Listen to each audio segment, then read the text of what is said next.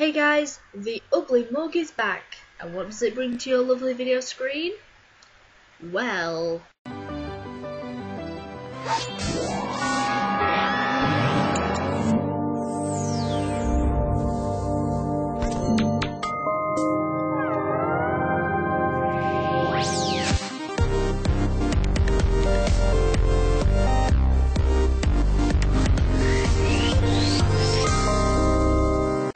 that's right guys, I'm going to be bringing you a video response to Anita's latest video, the Scythian, a positive female character within gaming. Now possibly like many of you, I did run to my window to see if the world was ending when I saw this video had been released. Luckily the world is still with us.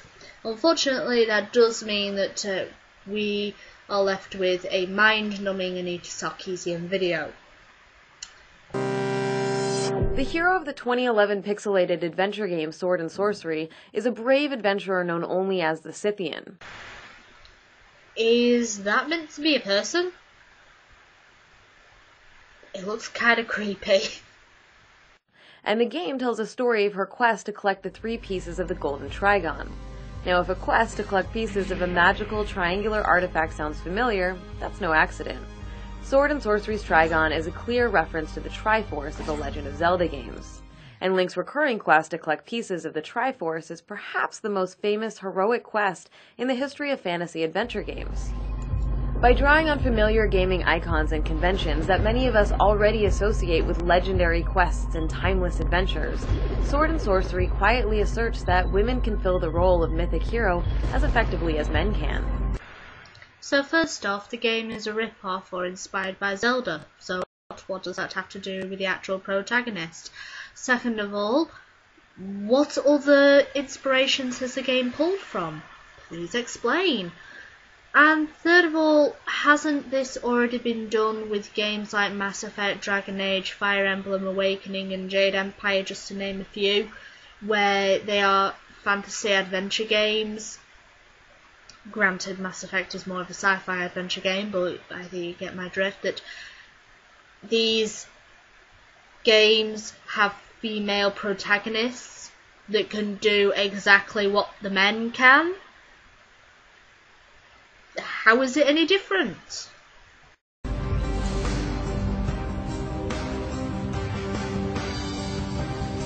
With the aid of a gorgeous and mesmerizing soundtrack, Sword and Sorcery's retro-inspired visuals paint a pleasantly abstract landscape players can navigate through the simple act of tapping or clicking. I suppose with some, this soundtrack can be gorgeous and mesmerizing in of itself, but for my personal taste I prefer the soundtracks of Jade Empire, Dragon Age Origins, Samurai Warriors and Dynasty Warriors, and Chrono's Trigger, gorgeous and amazing soundtracks in themselves. As opposed to the game mechanics that she mentioned, I understand that this was originally meant to be an iOS game, so simple controls need be. But if that's a slight push to say that this is a perfect game for women because it has simple controls, fuck you, Anita. I'd rather have complicated controls, thank you. But I'm just going to ask a question. What does all that have to do with the female character, with the pixelated it that you are presenting? What does it have to do with that?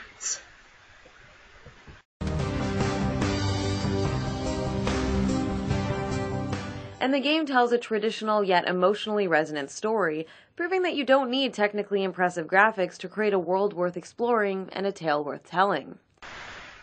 Any lifelong gamer can tell you that. In fact, the level of detail is so low in our pixelated protagonist, and our tendency to assume that heroes are male by default is so widely reinforced, that some players have made the mistake of assuming the Scythian is male, at least initially. 2 points here, Anita. First of all, I can't tell whether that is a human being, let alone male or female.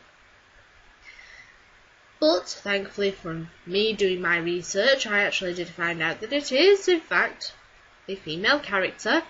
And also, yay for glorious fan art! because that also helped clear a few things up. So personally, I couldn't tell if that was a human being or a goose-like creature with stick legs. But second of all, and this is the main point, you see that it's reinforced that we assume that any character of this type is male. Well, it's not reinforced throughout video game narrative or things like that. It's actually reinforced throughout history and also the myths and legends and stories that we hear throughout our lives. Because who were the soldiers, the warriors, who were the adventurers, and who were the explorers? That's right, men. Now, I'm not saying that there were absolutely no women warriors, adventurers, explorers, or soldiers, because one of the most prevalent that I can name off the top of my head is Joan of Arc. But within the gender roles at the time, it was the men who were the soldiers, the warriors, the adventurers, and the explorers. Women were meant to stay at home and look after the children and the farm and everything like that. That's what women were meant to do back in old times. So a lot different now. We have women soldiers in the army. We have women scientists and things like that. We have women in the fields. It's a lot different nowadays. But back then, where this type of character would actually fit, it is mainly men. So, yeah.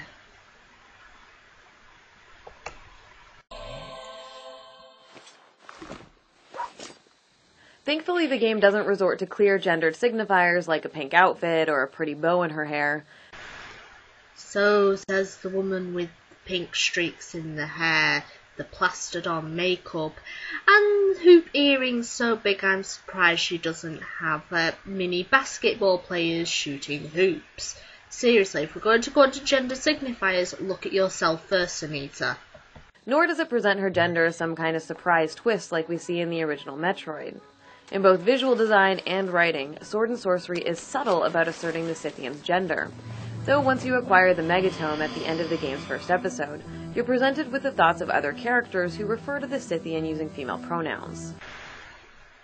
So it is a surprise to find out that the Scythian is female.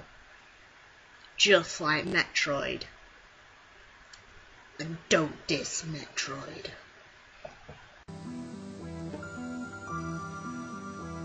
It's not just in the visual sense that the Scythian lacks clear definition. We know very little about her history and nothing about why she's undertaken the quest to defeat an ancient evil. While games often give us images of heroes who are fated to defeat evil forces, it's rare for these heroes of myth to be women. Like many video game heroes, the Scythian is essentially a silent protagonist, a figure defined primarily by her actions, which makes her a blank slate for all players to project themselves onto.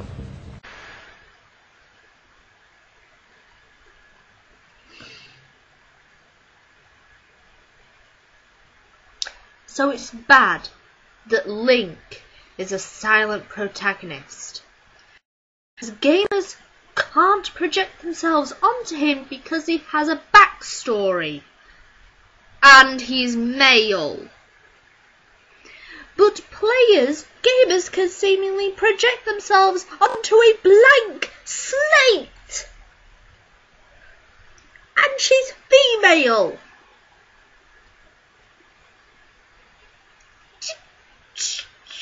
Stupidity at its finest. Seriously, we now get into the meat of your video, Anita. We finally get to hear why you like this character, and she's nothing more than a blank slate.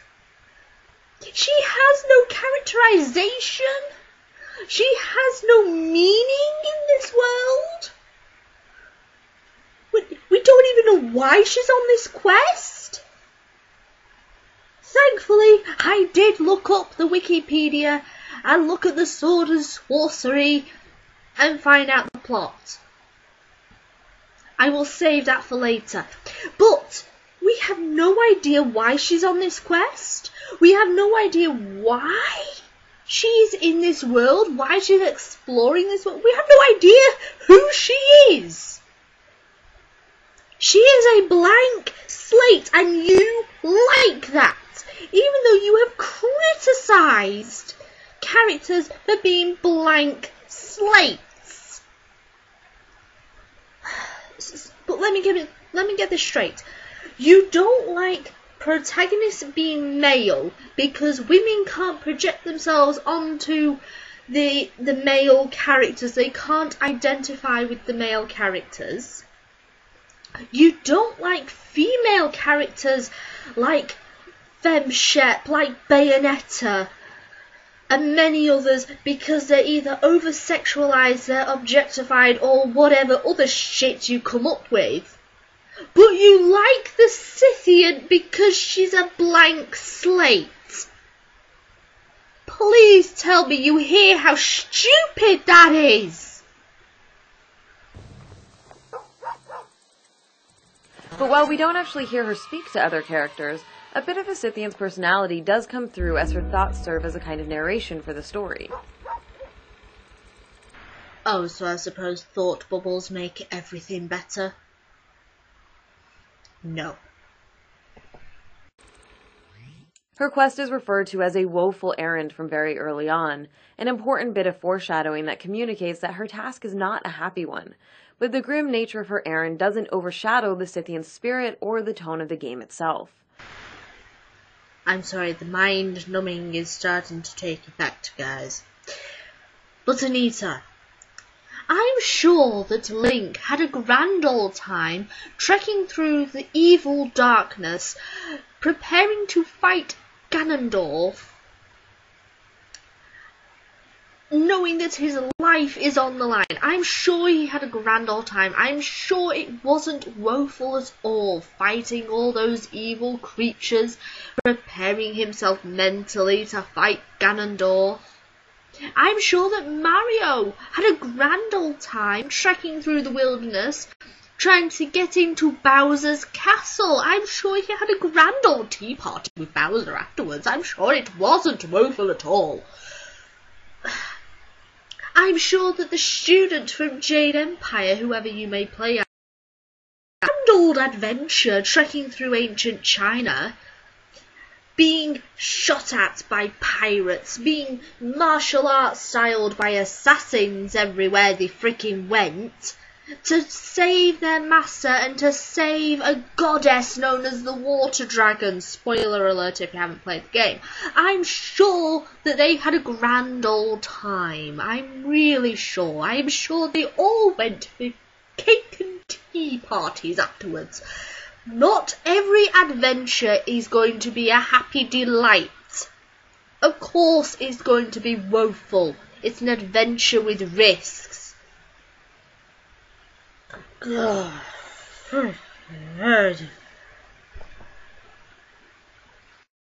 character's quirky, often humorous thoughts, along with the sense of wonder in the world, makes this journey magical, delightful, and melancholy all at once. Sword and Sorcery is broken up into a series of short sessions, most of which focus on the Scythian acquiring pieces of the Trigon.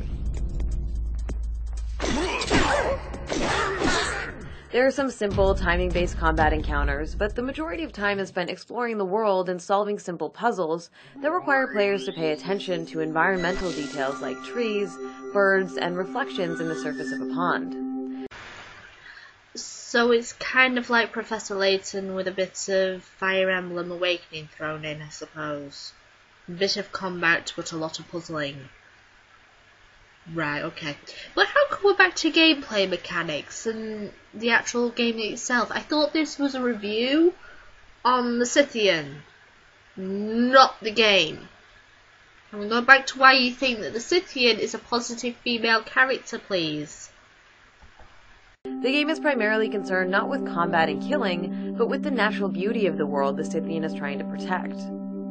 Using the mysterious power of the Song of Sorcery, players sometimes manipulate the environment in some really surprising ways, creating the feeling that this is a magical world where just about anything can happen.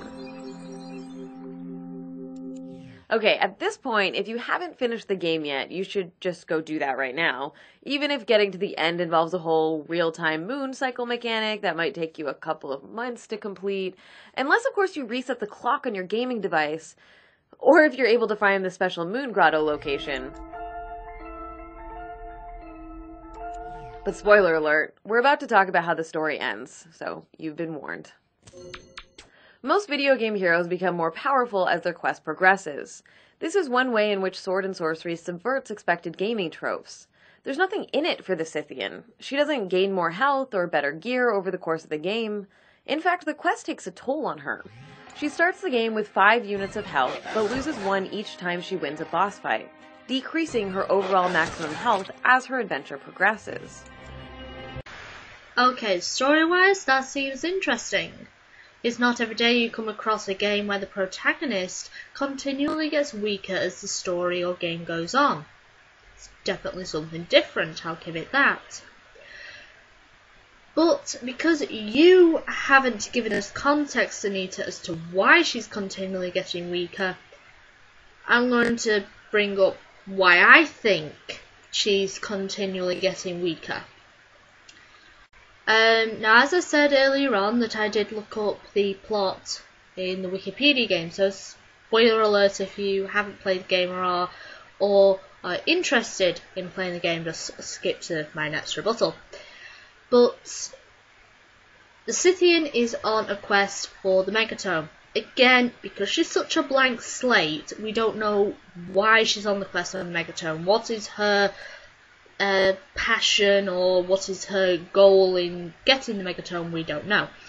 But she has to go to a cave called Mingitor, and which is the big face cave that we see at the beginning of the video. She goes in there, she releases the Megatome from a skeleton of some sort, and as she claims the Megatome, she releases a creature, an antlered creature, and that's when the Trigon splits apart and she has to reform the Trigon. I believe, looking at that, and then seeing how the character gets weaker as the game goes on, I would say that she is cursed and being forced to collect the Trigon. So in a sense, it could be also the fact that she has a sense of responsibility for actually releasing the creature and releasing the Trigon. I cannot say for sure. But, because again, Anita does not specify. But I would say that she is cursed.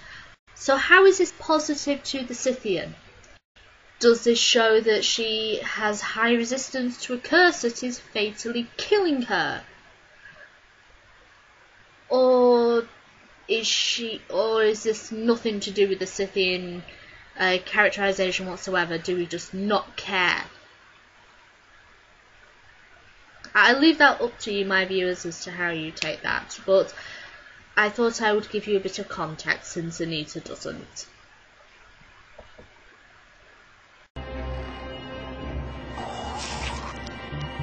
This game is not about leveling up or becoming more powerful.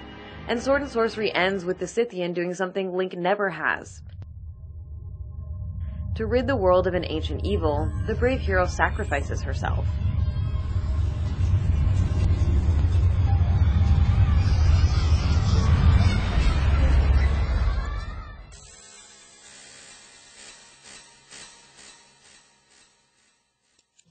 Unlike the deaths of so many female characters in games which serve the purpose of fueling the development of male characters, the Scythian's death is tragic because her life had intrinsic value. We projected ourselves onto her and experienced the world through her. In the game's final moments, we see the people of the region pay their respects to the Scythian, and we mourn her death along with them. She didn't just exist in relation to another character. She wasn't just somebody's wife or sister or daughter, but rather she existed as an individual and as a hero. The game's ending suggests that the Scythian will not be forgotten by the other characters. You know what? I'm not going to say anything. I'm just going to play a clip. I'm going to let that clip speak for itself.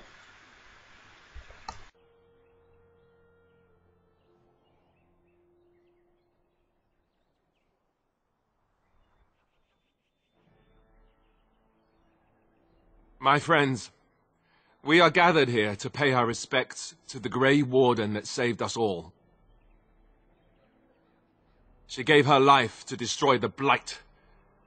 A sacrifice we must never forget. It was no accident that she was there either. She was special. And each of us had our life touched by her in some way. I thought we would be together forever. The Grey Wardens couldn't have asked for anyone finer. How do you properly honor someone like that? The Grey Wardens are building a magnificent tomb at Weishaupt. And the visuals and music work together to elicit a complex assortment of emotions, a sense of celebration of the Scythian's courage, and a sense of grief at her death. Well, jinkies, we haven't seen that done before in every movie and TV show ever. Really? Again, what does this have to do with the Scythian? Can we go back to the Scythian?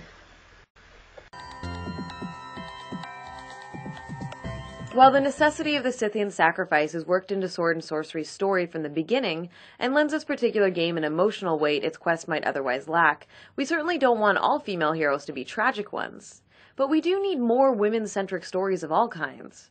When archetypal fantasy heroes in games are overwhelmingly portrayed as men, it reinforces the idea that men's experiences are universal, and that women's experiences are gendered. That women should be able to empathize with male characters, but that men needn't be able to identify with women's stories. Sword and Sorcery gives us a female protagonist and encourages us to see her as a hero first and foremost, one who also just happens to be a woman. So what about all the other characters who are first and foremost heroes that just happen to be female, that every one of your critics has pointed out? What about them? The Scythian is not special.